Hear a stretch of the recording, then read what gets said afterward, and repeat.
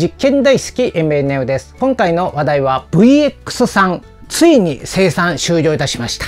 とてもコンパクト、個性的なマシンだったと思います。後継機種現在なし、とても残念なことだと思います。 VX3 なぜ愛されたのか、どこが良かったのか、ご先祖様はあったのか、改めて売れた理由考えてみたいと思います。現代版ハンディ機、原点はここにあると思います。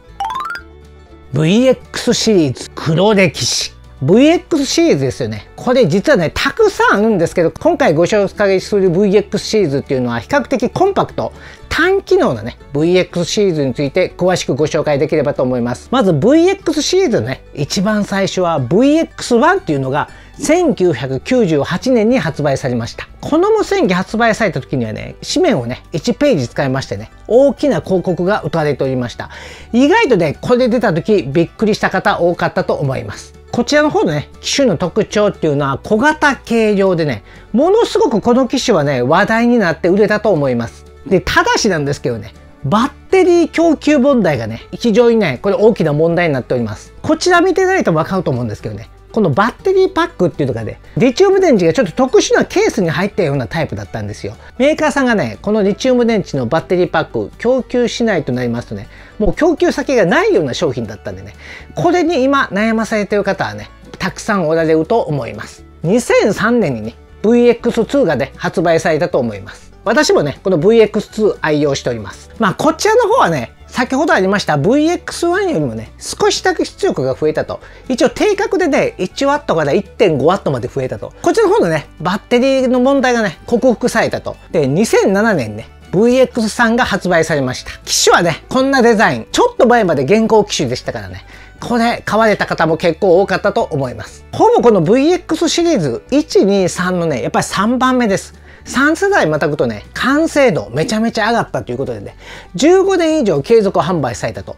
これはねすごい機種だと思います。 VX1 まではね広告がね比較的大きかったんですよ。で VX2 と3につきましてはねちょっと広告が小さかったのかな。 VX1 とね VX2 がねちょうど並行販売されてた時代です。この辺になりますとねちょっと VX2 のね大きな一面広告っていうのもねあまり見かけることがなくなりました。 VX シリーズでも6番以降の大きなやつ、少しね大型点キーがついてたりね多機能になってる、このようなね広告が大きいような傾向でした。こんな形ですね。大々的に広告打つのはねこっちの機種の方がね多かったような傾向です。 VX3 ご先祖様は VX3 のねご先祖様って言いましたね。誰もが思うのがねスタンダードの C の401、1993年製造されたね機種が該当するんじゃないかなと思います。詳しくはねこちらの方スタンダードさんというメーカーさんのね機種になります。こちらの方がね現物なんですよ。もうちょっとね劣化しましてね樹脂がボロボロになってアンテナがねもうこんな形なんですけどね、非常にコンパクト。ただし出力がね 0.2W しか出ないと。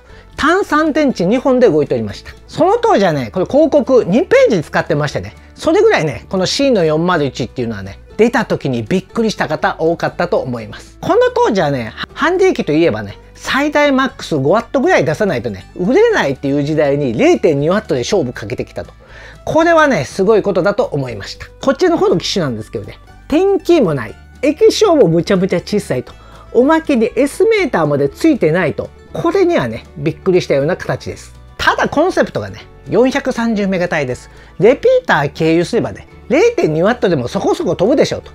直接波動子ではね明らかに飛ばないということは分かってたんですけどね、レピーター中心に使ってくださいっていうのがねこの当時のコンセプトだったと思います。とにかくこの機種なんですけどね、軽量コンパクト、ポケットに入れてもね 100g ちょっとでした。いつでもね持ち歩けるっていうハンディ機ではねあの当時画期的だったと思います。受信中心でしたらねバッテリーの持ちがね異常に良かったと。今でもね現役で使ってる方多いと思います。どう考えてもねコンセプトにつきましてはね VX3 C のね401をね引き継いでいると私は思っております。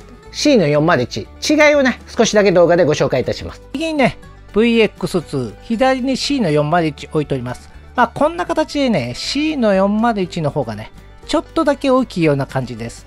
でバッテリーパックね開けていただきますとね VX2 はね、汎用のリチウム電池バッテリー使っております。C の401はね、単3型使っております。で、結構ね、各スイッチにコマンドが割り振られてるんですけどね、実際に細かな設定はね、カンニングペーパーがないといけないんでね、このような形で電池ボックスにね、カンニングペーパー隠しております。で、VX2 はね、一つのスイッチにね、複数割り当てがあるんでね、これはこれでね、ちょっと覚えないとね、間違った操作してしまうと。そこまでは難しくないんですけどね、C の401のね、簡便な操作とはね、また違うような操作体系使っておりました。VX3 とは、VX3 ですよね。これ結果的にはね、バーテックスタンダードさん。スタンダードさんをね、八重さんが買収して、社名をちょっと変えられた時にね、販売されてた無線機となります。実際 VX で1から2があって、その後にね、2007年に VX3 が発売されたと。当時はね、ハンディー機、めちゃめちゃ種類が多い時代でした。8機種ぐらいね、カタログに上がっておりました。こんだけ八重さんでもね、ハンディー機持ってると。まさにね、黄金時代だったと思います。VX3 のね、姉妹機がね、上位機種にね、一応ありました。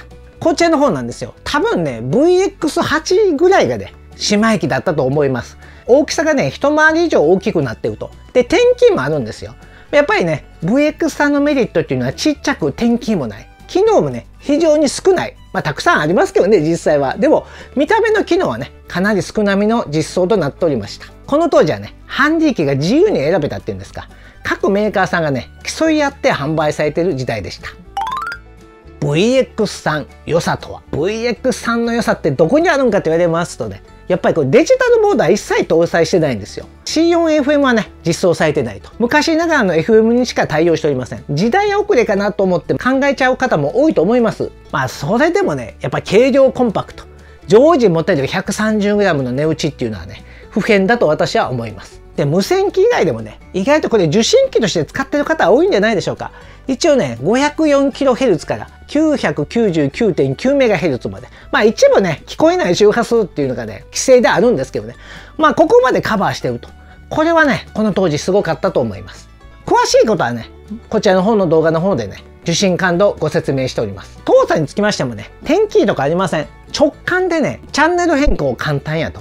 で、周波数のロックもね、上のつまみを上げ下げしてすると。このロックの仕方っていうのはね、私も出た当時びっくりしました。出力はね、1W 前後。バッテリーがね、弱いんでね、1W で連続送信しますとね、あっという間にね、空っ欠になったと思うんですけどね。ほとんどの人はね、ローカル局と短時間だけね、1W 送信。それ以外はね、0.1W ぐらい。で、ほとんどの使い方っていうのはね、受信しかしてなかったっていう方も多かったと思います。バリバリね、移動運用する機種ではね、なかったと私は思います。VX3 消耗品はこの VX3、ハンディ機ってね、必ず消耗品があるんですよ。それがバッテリーとなります。詳しくはね、こちらの方、バッテリーに流された歴史っていうのをね、簡単にご紹介しております。こちらの方のバッテリーなんですけどね、VX2 同様にね、業界標準っていうんですか、デジカメとか含めましてね、いろんな機種に使えているね、汎用的な NP-60 というね、リチウム電池が使われております。サードパーティー製ですけどね、あっちこっちのメーカーさんからね、発売されていると思います。電圧が 3.6V っていうのでね、比較的ね、入手性も良いと。で、あと純正のね、単3電池パックも VX3 には用意されていると。これもね、結構心強いと思います。C401チェックポイント。先ほどもご紹介いたしました。こちらの方 C の401なんですけどね。こちらの方のね、チェックポイントだけお伝えいたします。開けるの簡単です。パコッと開けますとね、電解コンデンサーがあります。こちらの方のね、電解コンデンサー、ほぼ確実にね、液漏れするタイプだと思いますから、このような形でね、交換していただきたいと。液漏れによるパターン切れの可能性もあります。ここよく見ていただければと思います。こちらの方の水晶、ここちょっとね、変色してると思います。これね、水晶をつけるときに接着剤でね、仮に固定してるんですけどね、この接着剤がね、かなり悪さしてるようです。こちらのね、接着剤がダメになりますとね、発信が止まるようです。ですからね、この接着剤を取り除いてもう一遍ハンダ付けしますとね、大抵送受信できるようになると思います。2つのポイントさえね、チェックしていただければね、8割ぐらいはね、C の401治るんじゃないでしょうか。バッテリーもね、ニッケル水素のね、単3電池使えますからね。永遠にね、消耗品はね、供給される息の長い無線機になると思います。まとめの方をさせていただきます。VX3 ね、結果的なんですけどね、日本国内で人気があってね、海外ではあまり売れてないんじゃないかなと。ちょっとこの辺私もわかんないんですけどね、多分日本向けにね、最後まで売れた機種だと思います。この辺がね、やっぱり日本にあったベストなハンディ機っていうんですか。海外ですとね、ちょっとワット数も低いし、手がでかい方が多いんでね、こんなちっちゃい無線機使えないよっていうことをね、言われると私は思います。VX3 何度も説明してるんですけどね、バッテリーの供給がね、安心です。絶対安心とも言えないんですけどね、まだ数年は大丈夫だと思うんでね、その点はね、やっぱり汎用のバッテリー使った価値はね、あったと思います。大切にね、使っていけば、10年以上は使えると。私のね、この先代の VX2 もね、もう20年ぐらい使ってますけどね、バッテリーはもう3回ぐらい交換したんですけどね、バッテリーはね、まだ手に入ると思います。ぜひともね、VX3、VX4 が出るのかなっていう気持ちもあるんですけどね、この手の無線機っていうのはね、やはり日本向けっていうことでね、特化してると思います。